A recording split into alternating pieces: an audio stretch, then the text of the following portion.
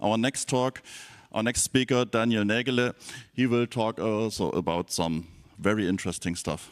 Daniel, the stage is yours. A warm welcome to Daniel, please.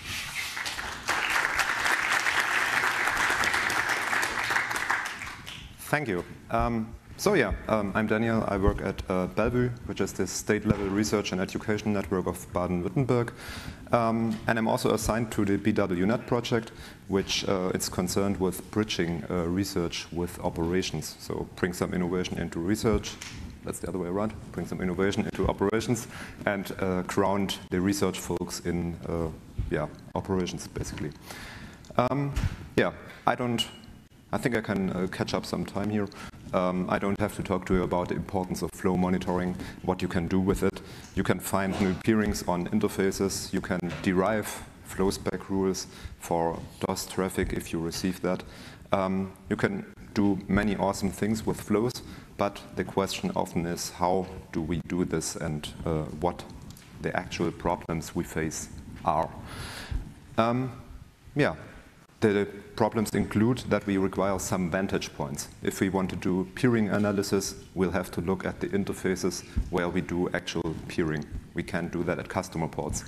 The other way around, if you want to have some security considerations, we will need to look at customer interfaces because we can hardly look at all the flows on a 100 gigabit or more interface. There's also different formats and hardware limitations. We had some of that yesterday too, I think, where vendors have wildly different fields in their flows where they don't fill out stuff. There's sometimes even difference in different versions of the same vendor, like iOS XR has some weird stuff going on between versions. And what the reality in networks often looks like, and I hope I can call some of you out here, is that there's a Samplicator instance somewhere, and that's sending spoofed UDP traffic out to different applications that all parse the same NetFlow data and duplicate that work of parsing the data. But as I said, what we've been doing and how we try to solve this multiple parsing problem is to focus on application layer flow processing, basically. So what we're trying to do is we want to separate our flow streams based on the criteria within the flows. So while the Samplicator only can reassign flows from routers to different applications, we want to have a scenario where we can take flows from one router and separate that, like take half of the flows, put them into an application where that specific subset of flows is relevant. We also want to have enrichments for flows that are important and drop our noise early. There's loads of flows that nobody will ever raise an eyebrow for. But on the other hand, there's the subset of flows that really matters to many applications. We also wanted multi-tenant support, which is basically another way of saying stream separation, because we want to separate the stream for our different customers and basically have them have access to their own flows, because we only have access to like the full feed on the router. So we want to separate that. And also we have to unify different flow sources and different flow granularities. So we might have flows that include routing information. That's the border routers. We have other flows that don't include any routing information. We might have flows that are sampled at a very high rate. Others are maybe one-to-one. And we want to be able to integrate that as best as possible. So what we've been working on for the last year is what we call the flow pipeline tooling. It's open source, first of all. You won't get a link now. The link is at the end, so you don't look at it now. And it's a single dependency-free binary, basically, that's working in a completely configuration-defined way. On the right-hand side, you can see what these configurations might look like. We have a list of segments, basically. It's done in YAML. And usually, you will start with some kind of input, do something with the flows, and then do something else with them. Each of these segments acts on a single protobuf encoded flow message, so you can have the segments do things on individual flows, but also keep counters, fill data structures, whatever. And there's many different segments available for that. So in the following some minutes, I will go into how we are using this to tackle the problems we face as a, mid-sized service provider, and what we're up to. But first, where do these flow messages come from? So I told you about the input segments. They have to come from somewhere. The most important input that we are using is the GoFlow2 segment. I guess most people know GoFlow by now. It's a Go tool that's parsing all the relevant flow formats directly from an interface and usually writes them into a Kafka cluster. What we're doing here, we are just using the API to get at these flows, and we can do anything within our pipeline with those flows. But we also have a Kafka segment. If you were to make a flow pipeline that's just one segment GoFlow as an input and has Kafka producer as an output, you would have an identical GoFlow2 instance, basically. But we are also able to receive flows from a Kafka here. So what we can do, we can use the same pipeline we had collecting our flows, like with GoFlow, something else. We can just use the Kafka consumer at the start of that pipeline and do all the same things that we were doing live on our flows. So what I'm trying to say here, they can be pre-filtered or pre-enriched. They can be, anything really. So yeah, that's basically the in and out of the flows we provide. Lastly, and I won't be able to go into detail in this talk about this, we also have a segment that's using eBPF to dump packet headers and pass those into flows. There's some weird configurations with having a model of a flow cache in memory to best emulate what vendors are doing on the routers.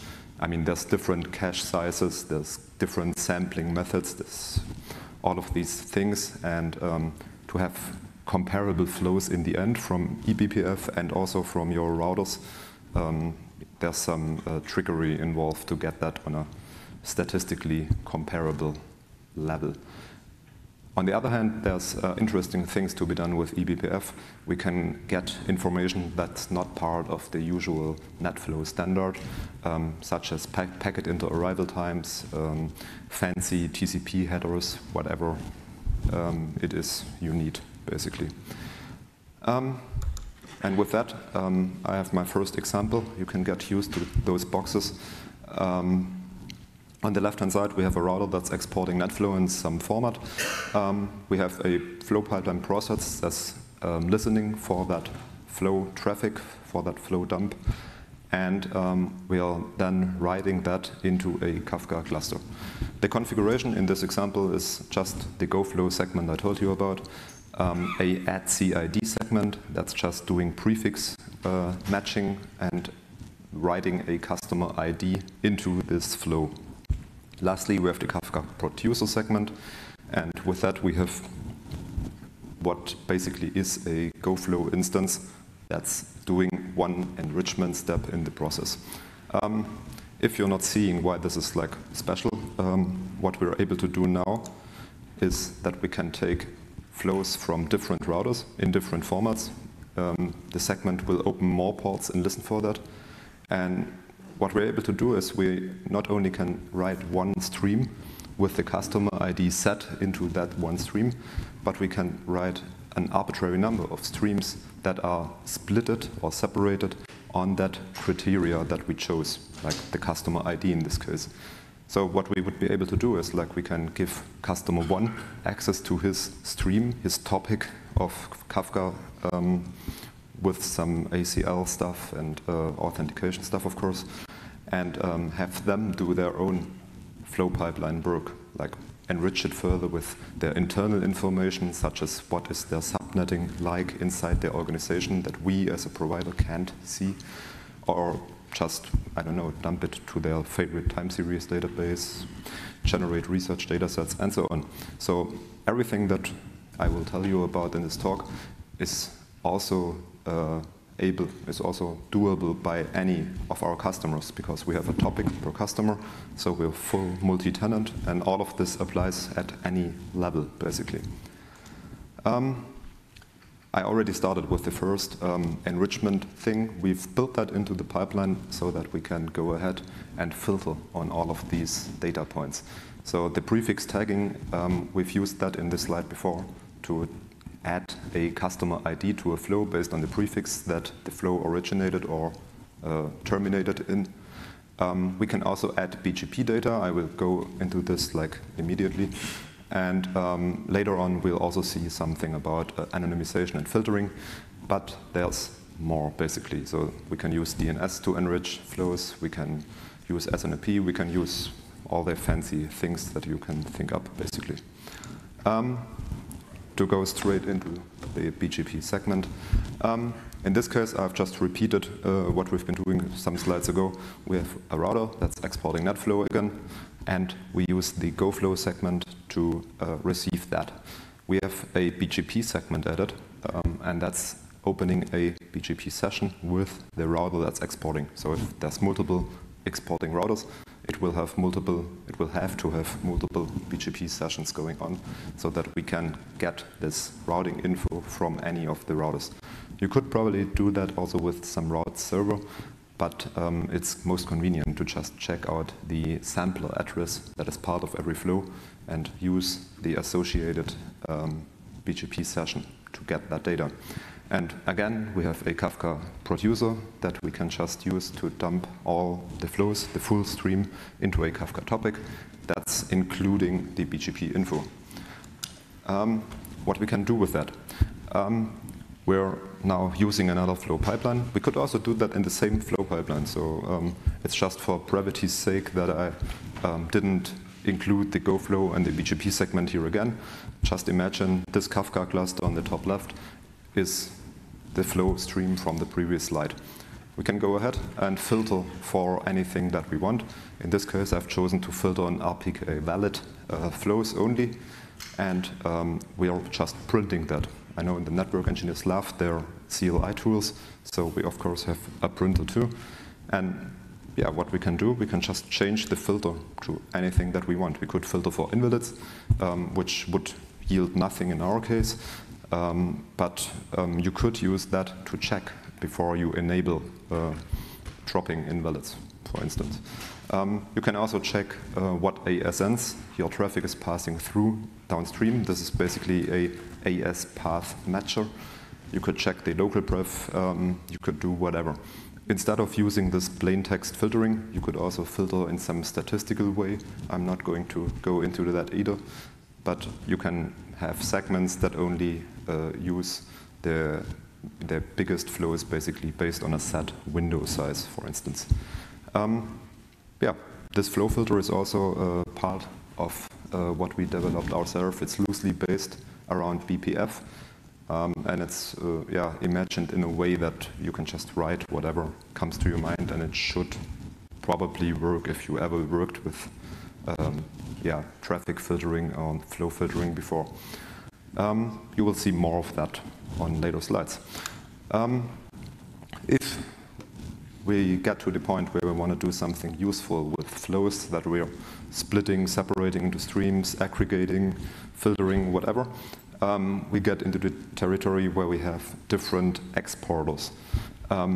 So we can use a SQLite segment to get a full dump of flows.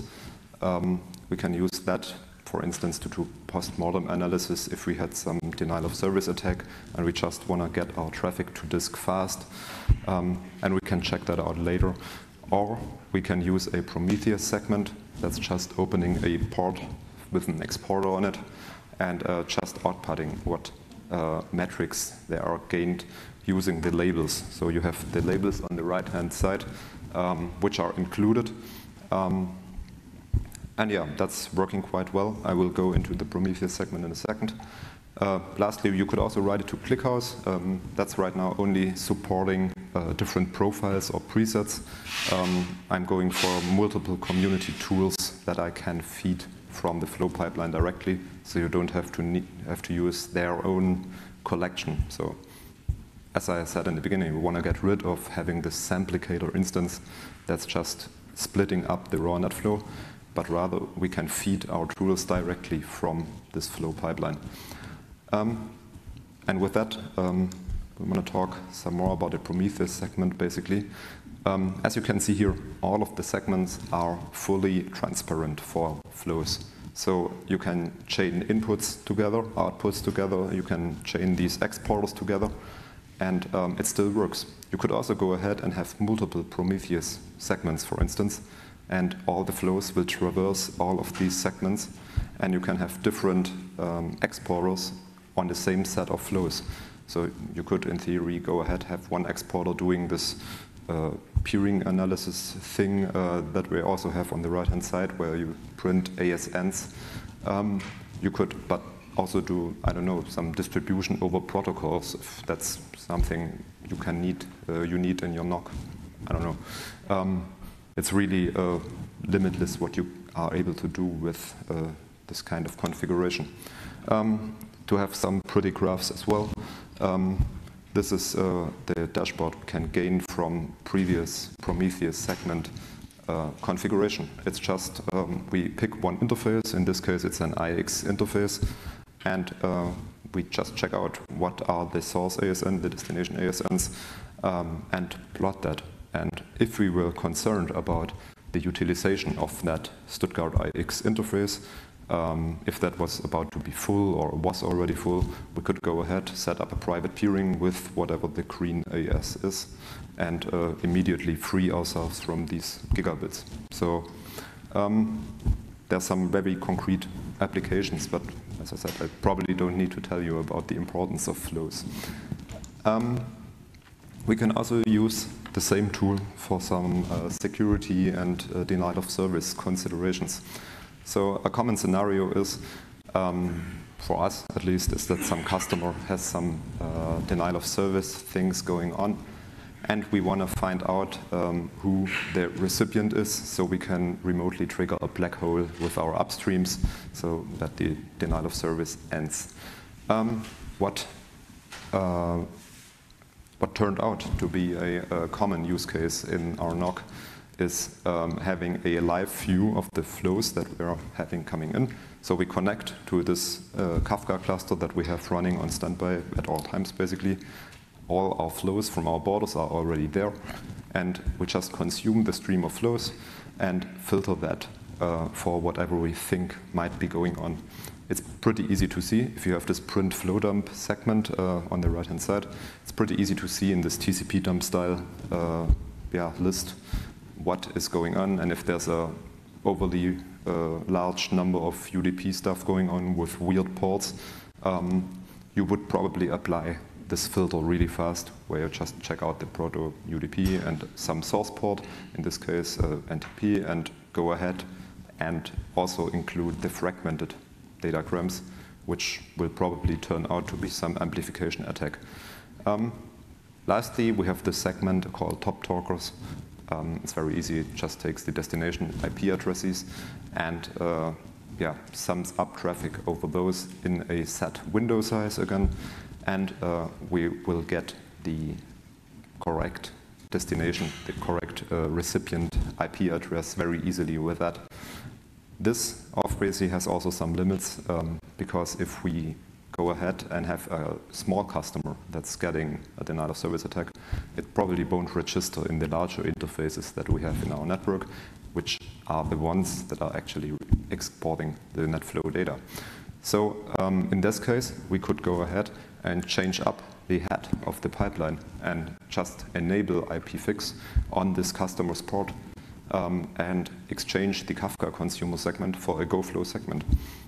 In that case, we can just use the same tail of the pipeline and do all the same things again, use the same toolings, add segments on demand, whatever. I also taken the liberty to exchange the filter example I made here I adjusted it to detect syn flooding in this case. And we can also check whether our mitigations are working, because NetFlow by default includes dropped flows. There's been a little anecdote in Pavel's talk yesterday about the drop status in Cisco devices. We've dealt with that here for you, but yeah, we can look into traffic that we're dropping, although we can't tell whether it's been dropped by a BGP flow spec tool. So you would have to check that out yourself.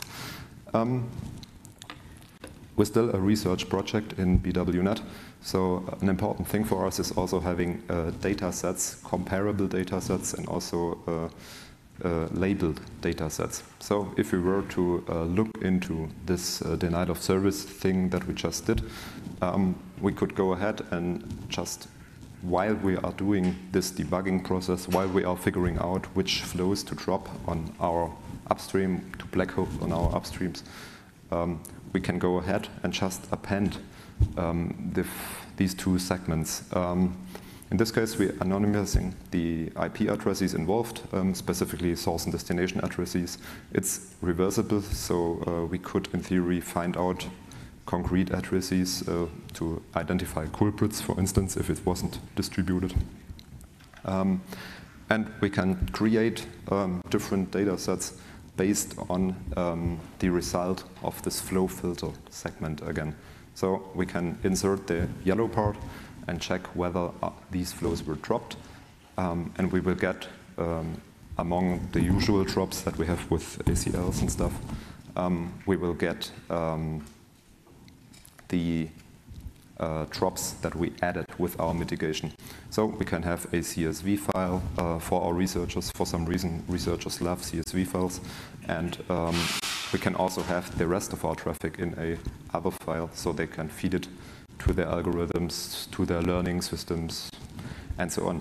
We can also use different segments, of course. It doesn't have to be the CSV one. We can do this during the live example, as I said.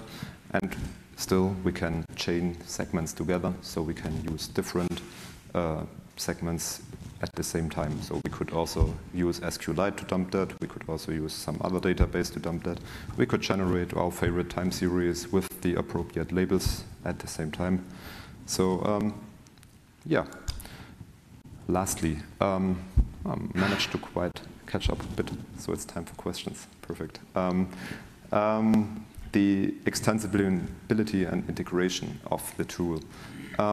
We are using the Go plugin system, so it's very easy to just go ahead and write your own algorithms, write your own tooling into the existing pipeline. You can implement whatever you want.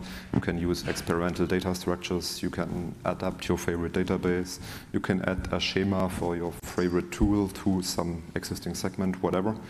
And all of that is completely pluggable into the existing segment infrastructure, basically. What you can do is you code in a provided template, or use any stock segment that we already coded. In the bottom, you can see what that would look like. It's just reading from a channel. You get a flow message, and you output it again, if you don't want to filter it. If you want to filter the flow, you don't output the flow. Easy. You have to compile it using the build mode plugin, and then you're already done, basically. You can launch that single binary that I told you about with the -p flag, which is including a shared object, and you can use the segment that you defined in your shared object. You can use multiple of those, so if you want to have a pipeline made up only of your custom segments, that's also possible. It's more of a framework, really. And with that, I'm ready for your questions. Thanks for attention, and the link is on the right-hand side. You may click it now. Thank you, Daniel. Big applause for this talk. Are there any questions?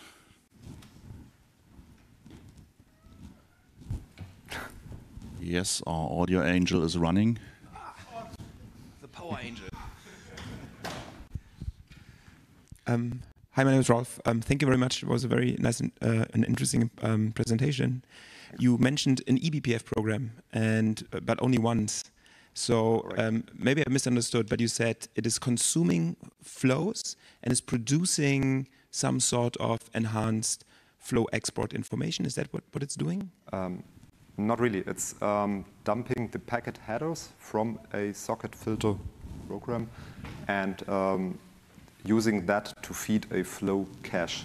In turn, that cache can output the flow format that we are using internally, basically. We can also use that to get additional data points that are not part of any flow standard, like IPFix is the only one standardized, I think, and not made up by a vendor. And we can add different fields to that. So if you wanted to have packet into arrival times, or I don't know, look at this specific TCP header that some researcher came up with to do some fancy Staukontrolle. Thanks. Then we can include that into this flow message. So it's not doing any dropping or anything, it's just generating flows from the packet headers. Right, but you need to feed it the actual traffic. Yes, of course, like you need to see the actual traffic. You could do that on your firewall if you have a Linux firewall or something like that. You can do it in your data center. We have Kubernetes pods for that, where you can just integrate it in your network environment there if you use Kubernetes. So it's easy-ish to include, but of course you have to have it in your data path. And it's available also? It's also available, yes. All right, excellent, thank you. Thanks for these questions. Are there other questions? Are there questions from the internet? No questions from the internet. The internet is not for questions. Then perfect. Thank you very much, Daniel. Thank you again.